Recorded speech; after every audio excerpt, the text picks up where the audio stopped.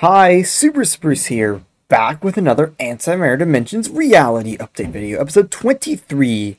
And you can see I actually did some off-camera grinding, a lot of it. And one of the big things I did was I actually grinded 10 million eternities to unlock this reality upgrade. The Eternal Flow. Gain eternities per second equal to your reality count. And, well, I'm not going to be able to get it soon. But the other thing is that I was able to push a lot more eternity points than I thought I was ever actually going to reach. I made it all the way to 24 reality machines with E5841 eternity points, which is crazy. I did not expect to get this far. I thought I would cap out somewhere around E55, 5600 eternity points, but I made it to 24. I could probably push even higher if I waited a little bit, but there's no reason to be waiting anymore because I wanted 22 for basically everything. The other big thing I've decided is that for this next reality, I'm going for Paradoxically Attain. The reason for this is because it's just such a powerful multiplier on tachyon particle gain. And this is going to just speed up the dilation phase so much. To do this, I need to get to Eternity without any automatic achievements. So, I'm turning off automatic achievements. And I think it is time to reality. Finally. It's been, like, over a month. Mostly because of my slow gameplay. But I'm gonna make a new reality and start over. Here we go. I'm gonna pick this glyph because of... I just think it's the best overall, because I really don't need the Infinity Gains thing, because I'm getting both Infinity Gains anyway. So, yeah, here we go.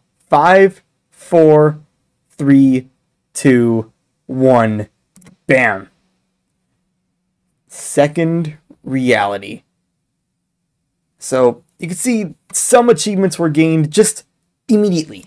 Stuff like fake news, one for each dimension, and some of the challenge time ones. So I don't need to do that again. Next, I think the first thing I'm going to do is just start doing this, because it is going to be very slow. I am only making about 2 antimatter per second. So maybe it is time to equip the glyph. I don't know how to do it. I think I just do this. Yeah. And then I can keep the companion glyph, because there's no reason why that needs to be gone. So here we go. I got 2 glyphs enabled, and maybe I'll just do this, start getting antimatter, start getting a second dimension, and then I think it is time to pick my perk, which from last episode, I decided to pick this one. So here we go. Remove the Eternity Challenge 5 requirement from time study 62. So it's not going to have an effect anywhere yet, but it will start having more and more of an effect. Well, once we get to Eternity, that's when things are going to be interesting. Next, I'm going to choose all my reality upgrades. And basically, I can purchase all of these. So you gain... Well, first I'll do this. Infinity Gain is boosted from Antimatter Galaxy count. You gain 5 times more infinities. I want to see what these costs go to. I think I've been spoiled for this one. I think it goes it goes to 150, which is kind of crazy, but I don't really need infinities anymore. Then you gain 3 times more tachyon particles. Currently 1. So this also goes to 60. So that's let's see, that's a 30 times cost scaling and a 50 times cost scaling here. I wonder what these are. You gain Replicanti 3 times faster. This is also a 30 cost scaling. And you gain Dilated Time 3 times faster, which is also a 30 cost scaling. So that's it. I have 2 spare reality machines. I don't really know. I'm definitely going to want to go for at least 15, or at least 13 this time. But I think I can go for way more than that. So yeah, now it is kind of just the usual pre-infinity grind. The one thing... Well, there's a couple of things that are better than before. Like, before the reality update. First of all, there's stuff like this, the extremely small multiplier to answer dimensions based on time played. There's also the 1.03 times boost to achievements, or to all dimensions based on achievements, or based on, or it's like 3% per achievement, and that was not there before the reality update. The other thing are these two achievements that are not reset.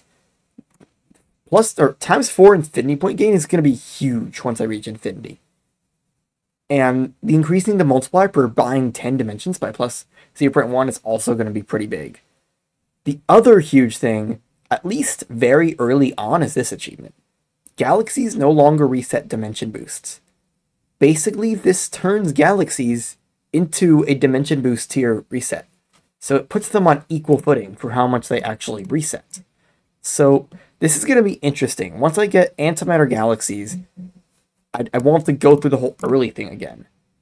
So now, well, unfortunately, it is still very, very slow at this point. The other thing is that autobuyers are unlocked pre-infinity. And yeah, there's not anything I can do. I need an eternity to do all the time dimension stuff. I've done all of this stuff I can. And then there is the black hole, which is 100 reality machines, but I'm not to 100 reality machines yet. So I gotta just keep going like this. We can also go look at the automator. I'm up to 4 automator points instead of 2, but that really doesn't mean anything. Like, I'm not really factoring in any of these automator points into what I actually get.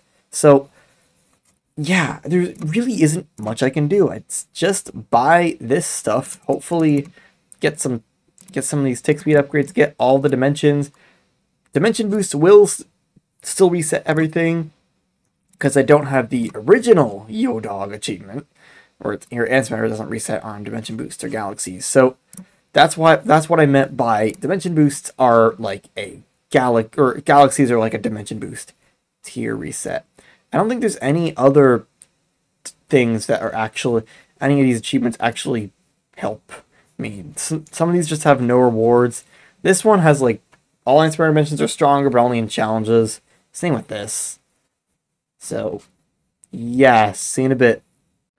Okay, I'm back a few hours later. I've done some off-camera progression. You can see I have 5 dimension boosts and 0 galaxies.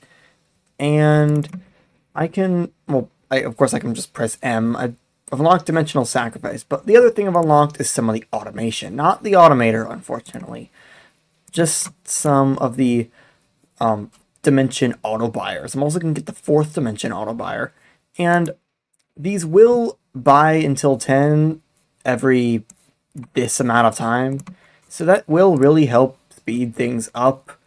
Although it's pre-infinity. It's all going to suck.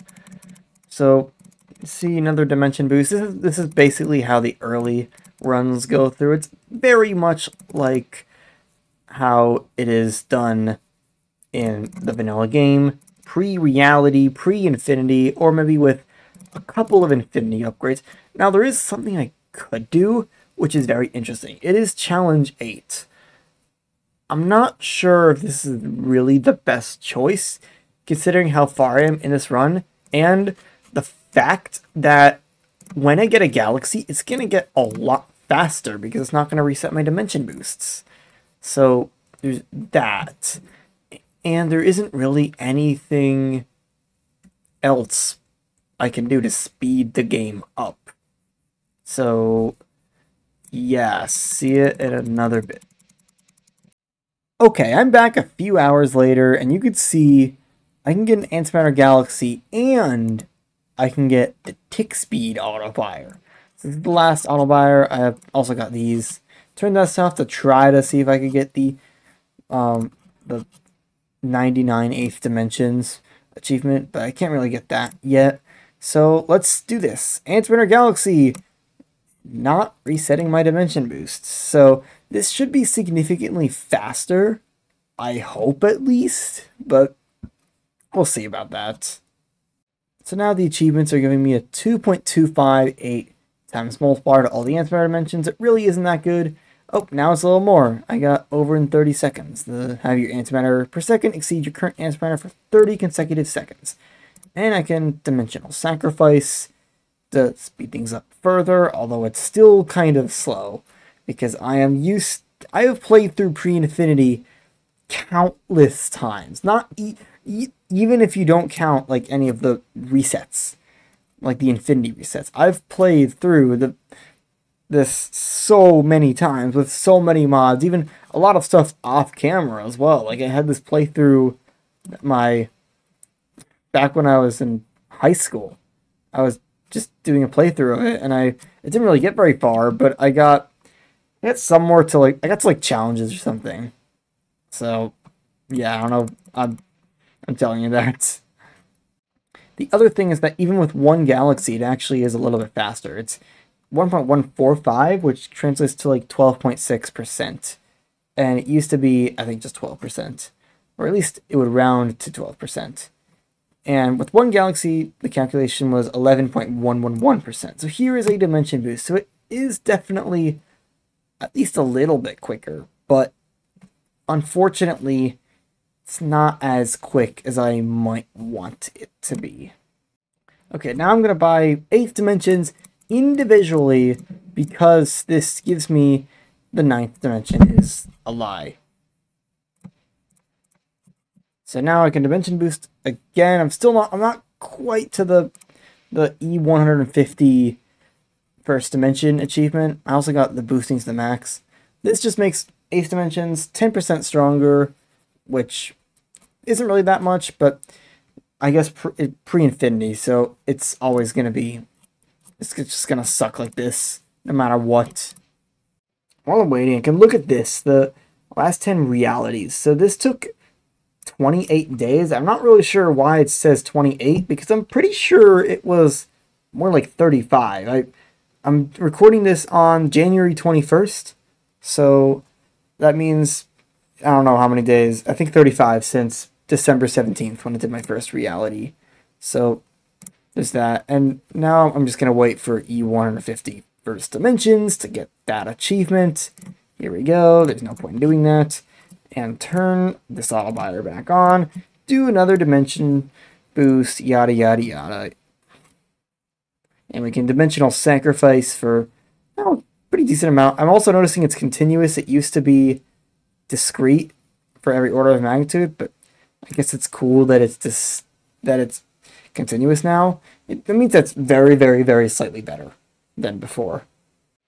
Okay, now I am finally able to reach the second galaxy, and things are gonna really speed up now, because 2 galaxies normally is just basically overpowered. I can basically go all the way to infinity without any more dimension boost, probably because of the power glyph starting to actually play decent role as I get bigger and bigger, and just the better multiplier per 10 dimensions. So there we go, infinity. It only took us, I don't know how many hours. We can take a look at this. It took me 9 hours. It probably could have taken less, but yeah. So next episode we will do some of the post-infinity content. I will say I got 4 infinity points instead of 1 because of the Snap Back to Reality achievement. So, yeah. Hope you enjoyed. Peace out.